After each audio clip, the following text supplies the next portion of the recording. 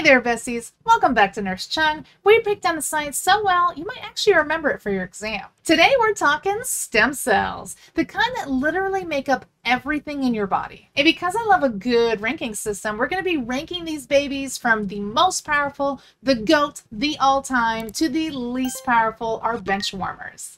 Let's get started. So let's get into the backbone about all living things, stem cells. These bad boys are the OG cells of the body, aka they are the mothers of all mothers because they have one most critical job, making all the other cells. But here's the deal, not all stem cells are created equal. Some have superstar level powers, while others, well, let's just say they are very niche in their skill set. There's two things that you need to remember when it comes to stem cells. All stem cells have two major superpowers, self-renewal and potency. When it comes to self-renewal, these cells can keep making more of themselves, like a copy machine gone rogue. They never run out unless they differentiate into specific cell types. When we talk about potency, we're talking about their power level, how many different types of cells they can become. The higher the potency, the more cell types they can create. Think of potency like a career path. Some people known as totipotent cells can do anything, be anyone, go anywhere. They're like the multi-billionaire entrepreneurs. And then we have others called unipotent cells, only have one job and one job only. It's like an employee stamping the same specific form all day, every day. Now let's rank these stem cells from our GOATs to our basics. First up, we have Totipotent, the ultimate GOAT of stem cells. A mnemonic I like to use is Totipotent, totally can do it all. So these are the most powerful stem cells in the game. They're literally making up the entire human body. If stem cells were superheroes, Totipotent cells would be Superman. No limits, no restrictions, just raw power. So a great example of this would be the zygote. Yes, that tiny little single cell stage where sperm meets egg. Think about it. That one cell alone makes up everything, your organs,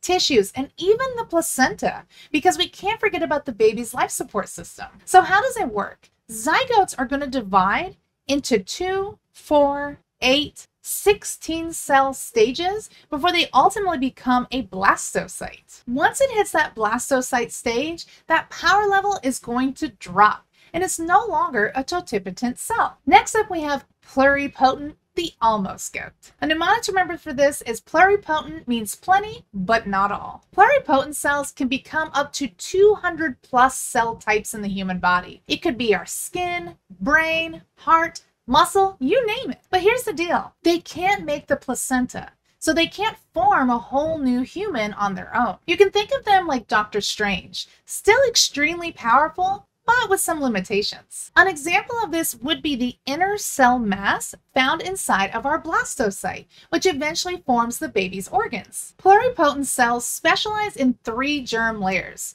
We have the ectoderm, which is the outer layer, the mesoderm, which is the middle layer, and the endoderm, which is the inner layer. Starting with our ectoderm layer, it can become things like our skin cells, our brain and spinal cord cells like our neurons, as well as pigment cells like melanocytes. So when we move on to our mesoderm layer, this makes up several different kinds of muscle tissues, like cardiac muscle, skeletal muscle, and smooth muscle, as well as our red blood cells and kidney cells. And then lastly, we have our endoderm layer, where you see things like our lung, thyroid, and digestive system cells. If you're looking for a study tip, think of these like Neapolitan ice cream. There's 3 layers, each of them with their own specialty. Next up, we have our multipotent cells, the semi-specialists. So multipotent cells can create multiple types of cells, but only within a specific lineage. You can think of them as highly specialized doctors. A cardiologist isn't going to stop doing cardiology and then suddenly start performing brain surgery. That would be crazy. Nope, they're going to stick with what they know. So an example of this could be our hematopoietic stem cells. Hematopoietic stem cells are found in the bone marrow and they're ultimately responsible for producing all of our blood cells. But they don't just make any type of cell, they're going to follow 2 distinct blood cell lineages. Our first lineage is going to be our myeloid progenitors. This lineage is going to develop all of our blood cells. So our red blood cells, also known as erythrocytes, which are our oxygen carriers, Platelets known as thrombocytes, that's our blood clotting squad. We have monocytes known as macrophages. They help clean up the body from bacteria as well as debris. Neutrophils, that's our first responders when it comes to infections. And basophils and eosinophils, which are our allergy warriors. And then we have our lymphoid progenitors. These cells give rise to our lymphocytes. So we have our B cells, which are antibody producers, our T cells, which are cell-killing specialists. They defend the body against disease and infection. And then we have our natural killer cells, which hunt down viruses and cancer cells. Another example is our mesenchymal stem cells. Mesenchymal stem cells are found in our bone marrow, fat, and umbilical cord tissue. And instead of making blood cells, they're actually builders of the body's connective tissue. These cells can differentiate into bone cells known as osteoblasts. That's the foundation of our skeleton. Cartilage cells known as chondrocytes, which make up our joints, trachea, and intervertebral discs. Our fat cells known as adipocytes, that's the body's energy storage tank. And then our muscle cells known as myocytes, which is the skeletal muscle formation. Think of mesenchymal stem cells as the construction crew of the body. They're making sure that you have strong bones, flexible joints, and enough energy for survival. A mnemonic that I like to remember is MSC, which stands for muscles, skeleton, and cartilage. And for our last example, we have neural stem cells. Neural stem cells are found in the brain as well as the spinal cord, and they help form and repair the nervous system. Unlike the others, neural stem cells are very limited in what they can become. They are still crucial when it comes to brain function and regeneration. These cells can differentiate into neurons, which are the brain's electrical messengers. We have astrocytes, which help support and protect our neurons. And then we have oligodendrocytes, which create myelin, the insulin for neurons that speeds up our signals. And you know how much I love to give you mnemonics and study aids. For this one, I like to remember NSC, which stands for nerves, support, and communication. For our fourth level of stem cells, we have oligopotent, which are these small time players. I like to nickname these the part-timers because they can make a few specific types of cells, but not a whole range. Remember that root word oligo stands for only a few. So these stem cells act as subspecialists. They can produce multiple related cell types, but within a very tight restriction. So here's a few things they can create. First up, we have lymphoblasts. That's the immune specialists. So lymphoblasts can create three major types of immune cells. We have our B cell bodies known as B lymphocytes. We have our T lymphocytes also known as T cells. And we have our natural killer cells also known as NK cells. Myeloblasts are another example of these types of stem cells. They are the white blood cell producers. So they can differentiate into three major types of granulocytes. Those are our infection-fighting white blood cells. We have our neutrophils, our basophils, and our eosinophils. So here's a fun fact. If you're into science being disgusting,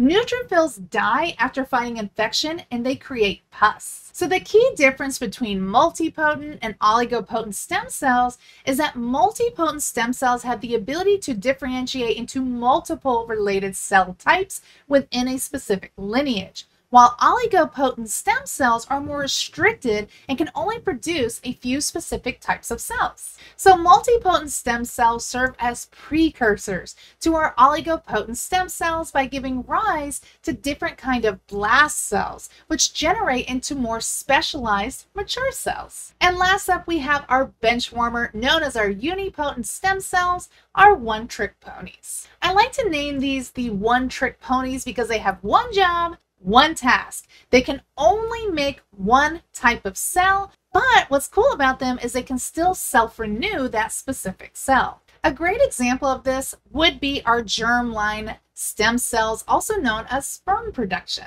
They are the one-job wonders. They can self-renew and only produce one type of mature cell, sperm. And think about it.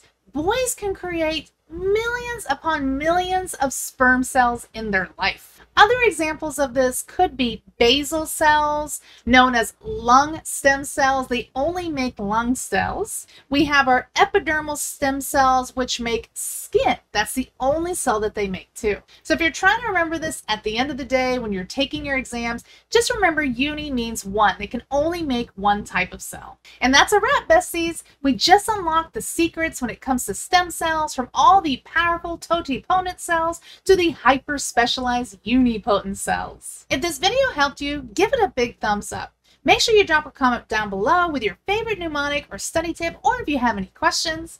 Head over to nursecheungstore.com where you can snatch the PowerPoint or any other goodies that we may have to offer in the store. Stay awesome, stay learning, and as always, let's pass those exams, baby!